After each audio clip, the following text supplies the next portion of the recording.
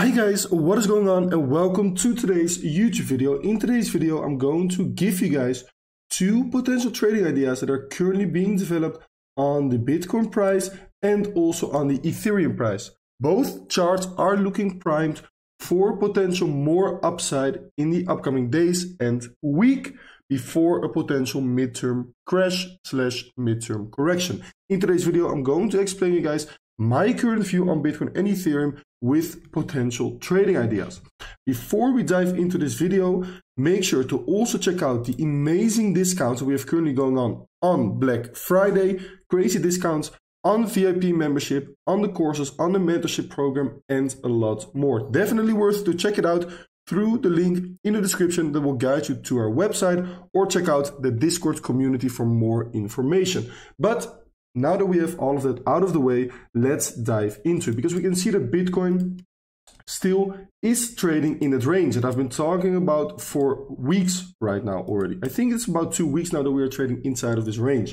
And we can see that this week we got another bounce from the range low area. And something that I think is quite interesting about the bounce from this range low area is that with this bounce, we did sweep a whole lot of liquidity beneath this low and a whole lot of liquidity beneath this low.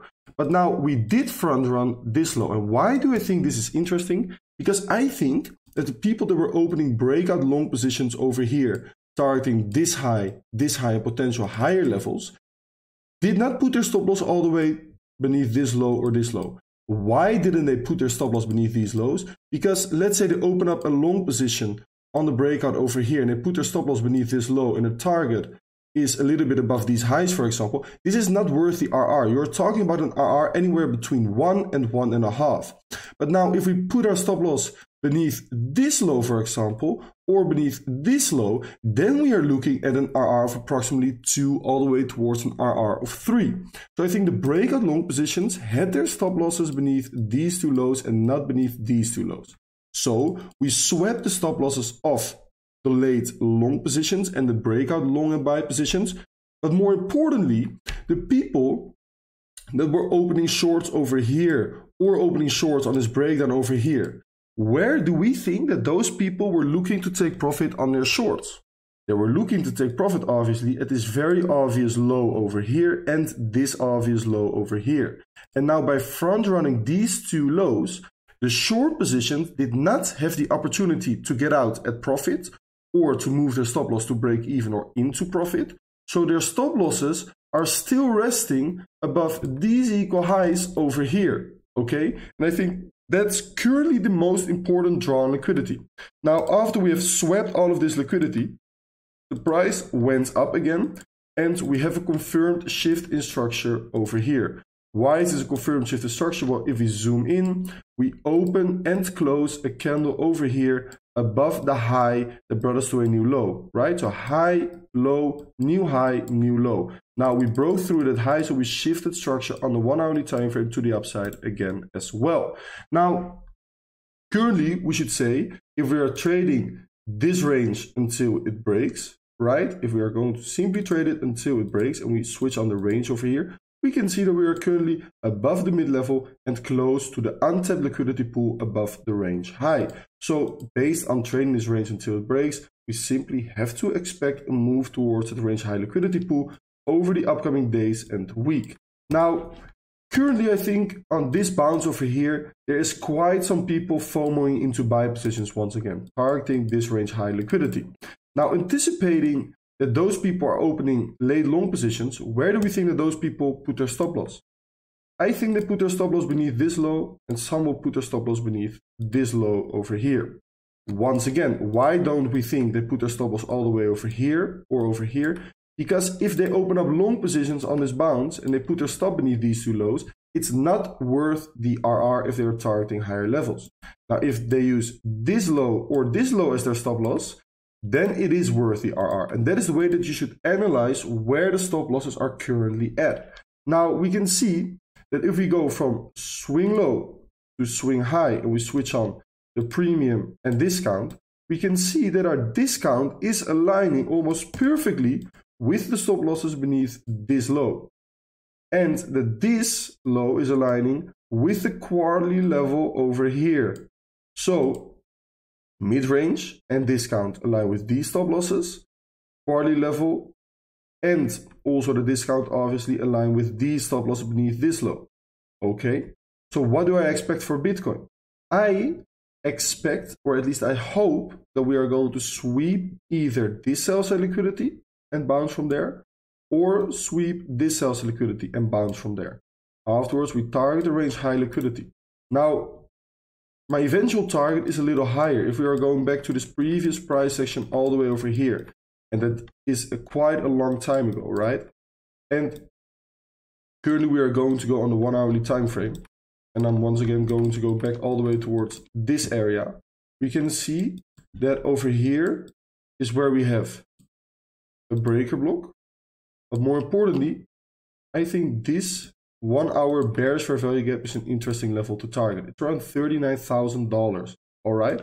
Now, if we go back once again to this price section that we have over here, at the current local price section, that would be my main target. Okay, so I'm still anticipating a deviation potentially above this range high area, but the deviation can go easily as high as $39,000 to fill up some of that imbalance over there before getting that midterm correction / crash. Until we see signs of weakness, I'm not shorting. Let that be very, very clear. I'm not trying to predict the market. I'm trying to anticipate it, but at the end of the day, we have to react to what the market is giving us. And that is something a lot of people don't understand. And currently the market is giving us bullish structure on all time frames, draws on liquidity to the upside. So I'm not looking for shorts until I see a clear mitigation of a huge liquidity pool. And we do have a huge liquidity pool over here with signs of weakness.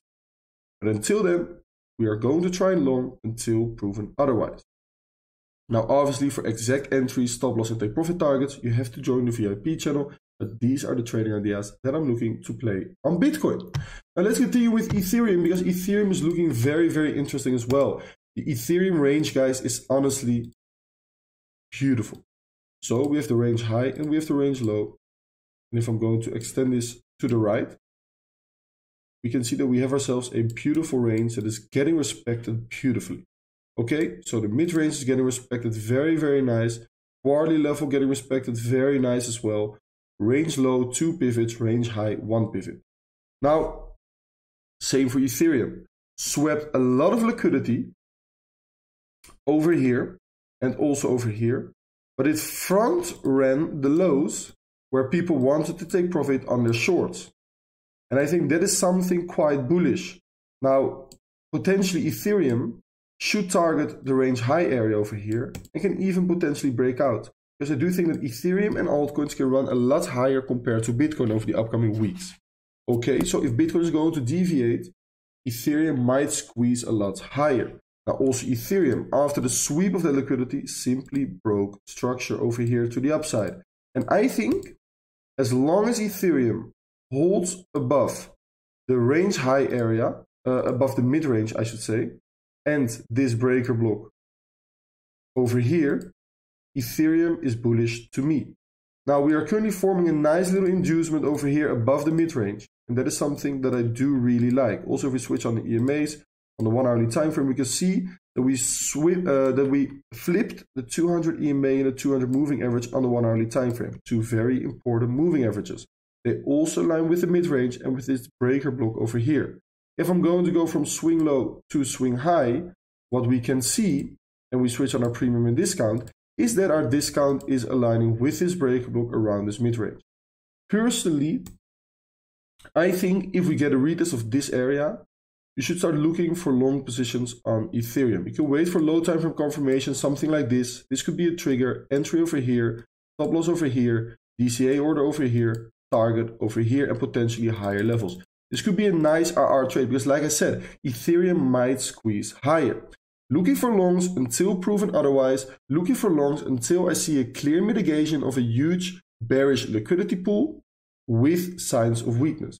And I do think that if we get a retest on Ethereum of this area, and get a retest on Bitcoin of the areas that I just indicated as well, we can target these levels and potentially even higher. Both charts are looking very clean to me. Both charts are looking primed to take out the range high levels, and I think you should go with the trend until proven otherwise. Now, this video is sponsored by PrimeXPT, and if you guys do have any questions after watching today's YouTube video, make sure to let me know in the comments down below. Also make sure to like and subscribe, and I'll catch you guys on Monday's video. Ciao, ciao!